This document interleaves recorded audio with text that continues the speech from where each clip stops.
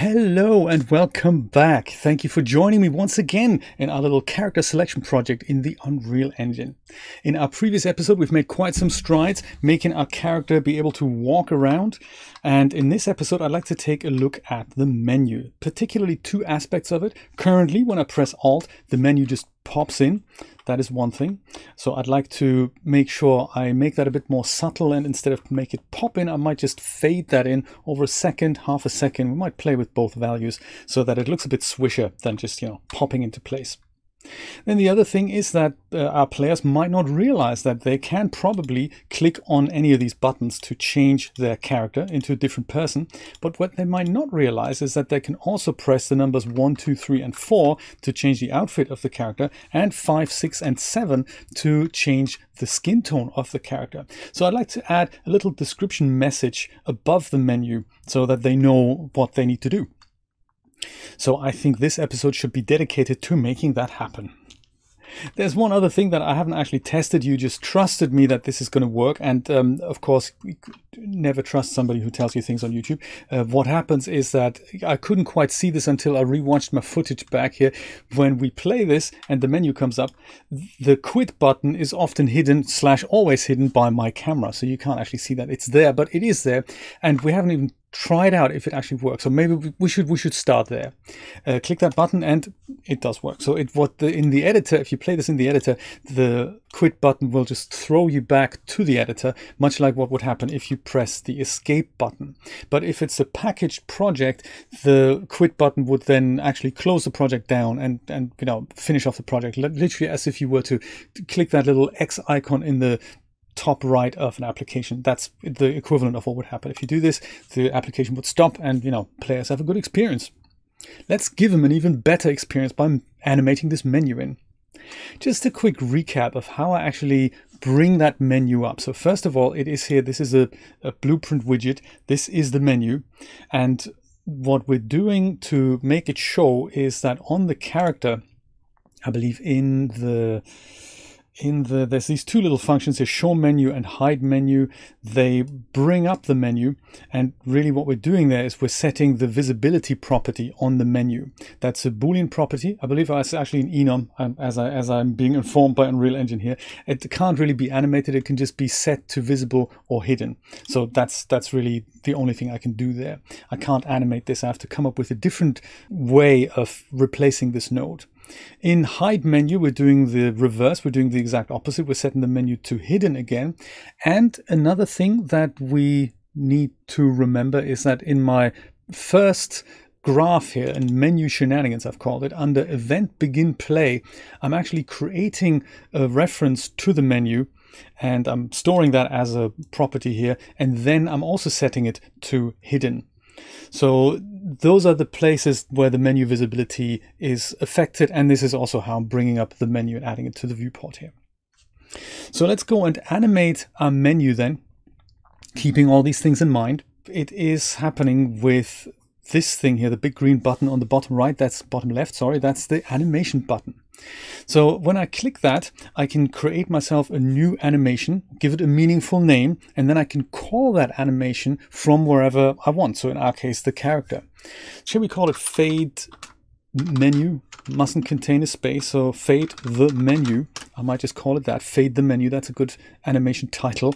And this is just the name that I need to extract from the menu so that I can play this animation and refer to it. To actually make something happen inside that animation, I need to create a track inside of it.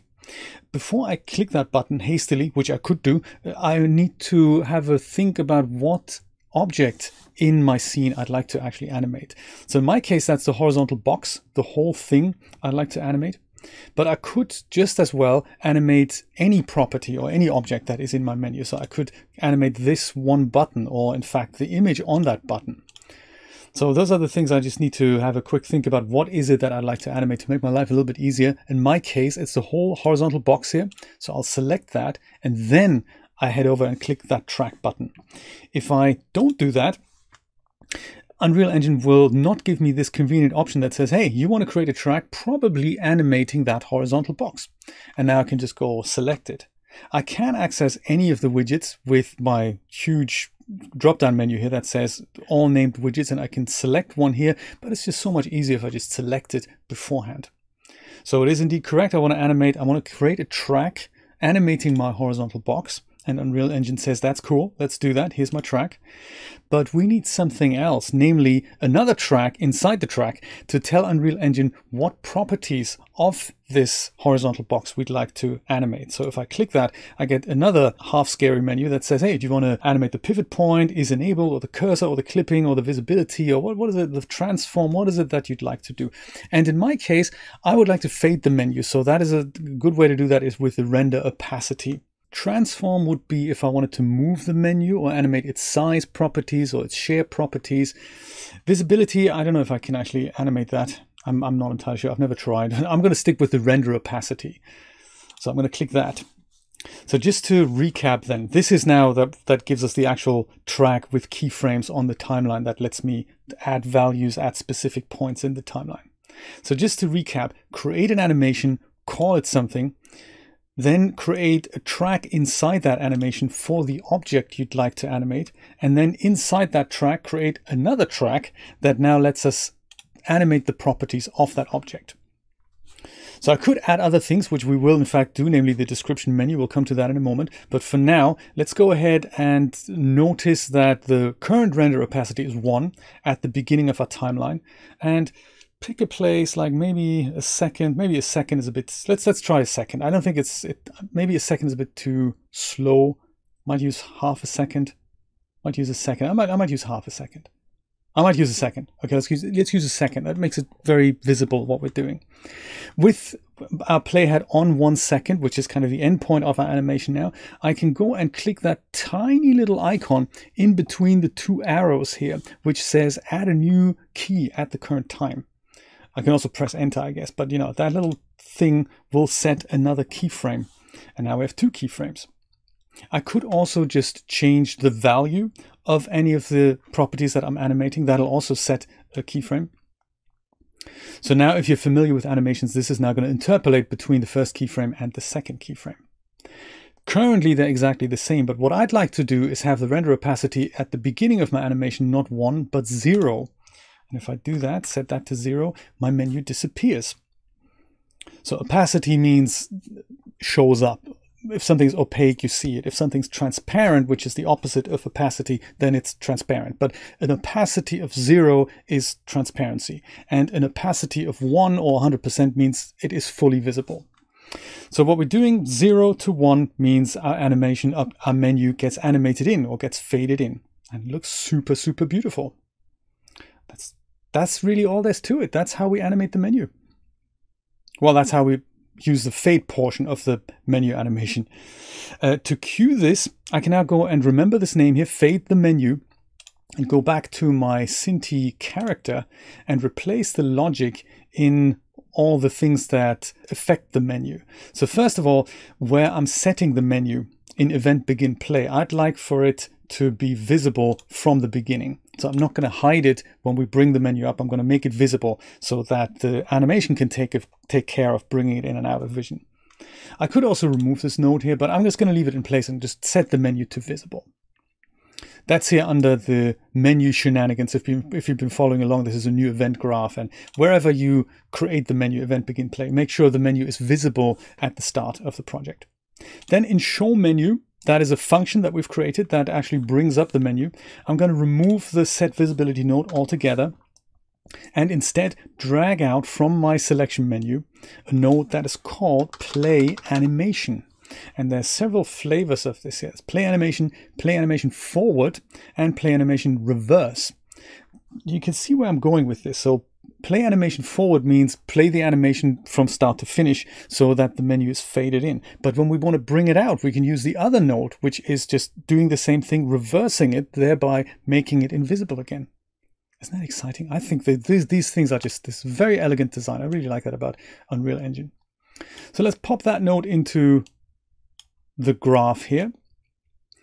And this node not only needs a target, which is the selection menu. It also needs the actual animation that we want to cue. And if you look into this drop down here, you can see that there's nothing in here. That's because we need to grab that animation out of our selection menu. So I'll just go drag that over here. And then from here, I'll say, I'll go get fade the menu. That's our animation. And that is what I'm going to pop into here so that this node knows which animation actually to play. And that should now fade in our menu.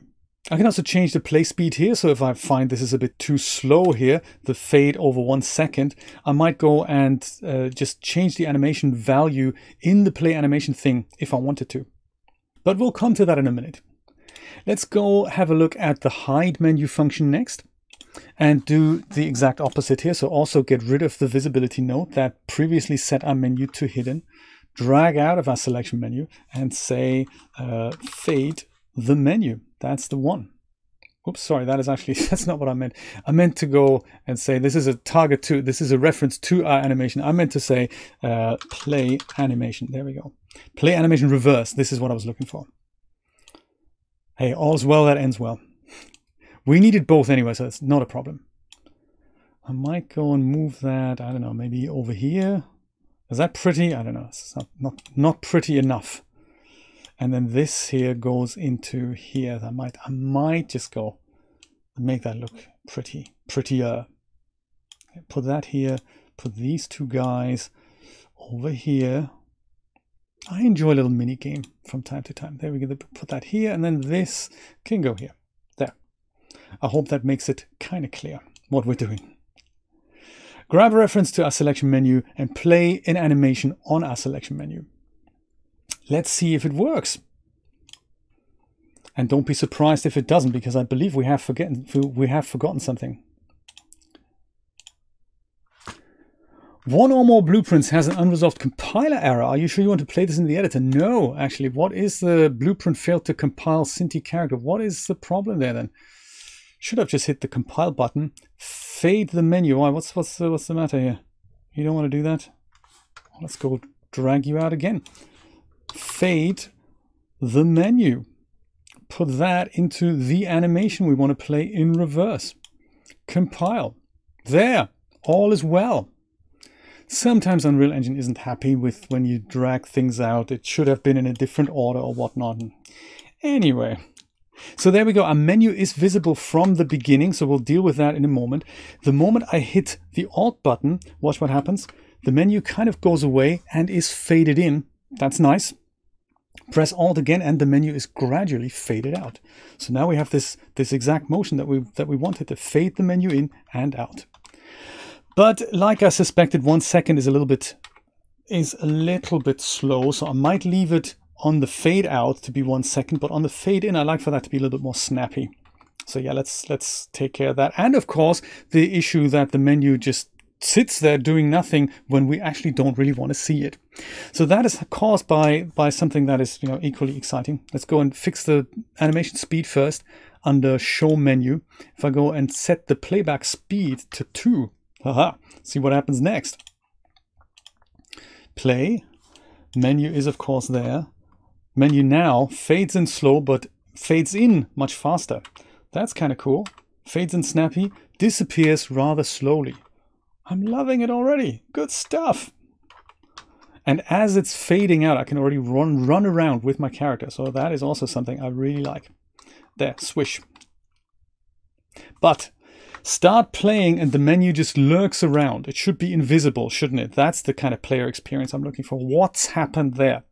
Well, it turns out that on the selection menu, in the animation, the moment I'm selecting an animation, the track, the timeline track, will take care of interpolating anything that's animated, including, you know, in my case, the render opacity on frame 0.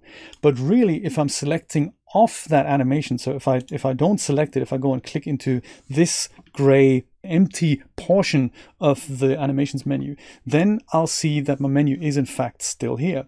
And that is kind of expected behavior because the render opacity right now is set to 1, which is the default value that this has, and only when an animation is being played or controlled, that is when these menus, that is when these values are actually being overwritten. So I need to go and select off the menu here, and then set the render opacity for the default of the menu to 0 off the horizontal box here.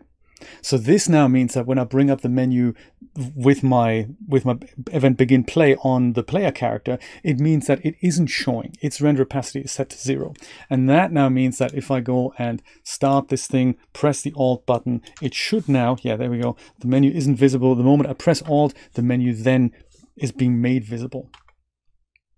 There we go. So that is how we fade that in and out. This is exciting. Tell you what, let's leave it here. Let's quit this for this part of the series and come back in the next part, in which we're going to add that little description text above the menu that lets players choose that informs players about the choice of outfits and skin tone. So I'm going to split that out into another video because, you know, this one's getting on a bit already. So join me for that in the next part.